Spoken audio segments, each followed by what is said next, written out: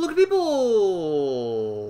We have another exciting tutorial for you guys today, as always, and I know it's been a quick minute since I've made one of these tutorials, but with the newest release of OS 10 being El Capitan, I figured it was time to start making tutorials once again and show you guys all the cool new stuff that you can do with this operating system. So today's tutorial is on how to customize icons in OS 10 El Capitan.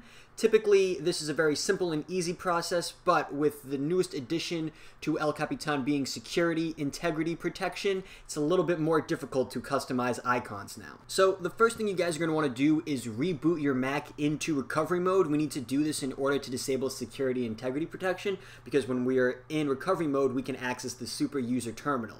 Now, I tried to do this just using the super user terminal in regular OS X, not in the recovery mode, but it tells you, even as the super user, that in order to make this change, in order to disable security integrity protection, you have to be in recovery mode. So once you have your Mac in recovery mode, you just want to go in the US X Utilities toolbar, you want to go to Utilities, and then down to Terminal, and once the terminal window launches, you want to type csrutil, disable. I'll have that command in the bottom below, and you can actually append this command with a semicolon and the word reboot, and that will not only disable security integrity protection, but then reboot your Mac at the same time as well. And basically, by disabling security integrity protection, this is going to allow you to edit and modify system level files.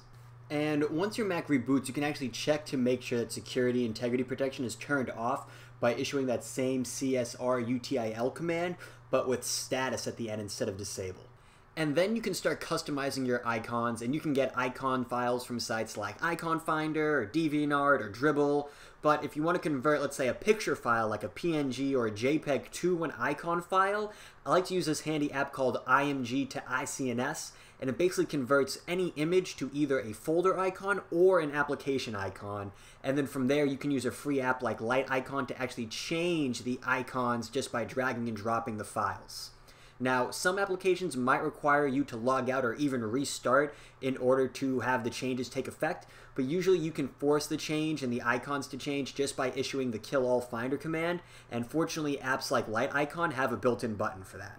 So that is how you customize icons in OS 10 El Capitan. Let me know in the comments section down below what your favorite site to get icons from is, and if you found this tutorial helpful, please click on that like button, and if you're new here, make sure to subscribe to the channel for more Mac and iOS tutorials. But other than that, guys, hope you enjoyed the video, and take care.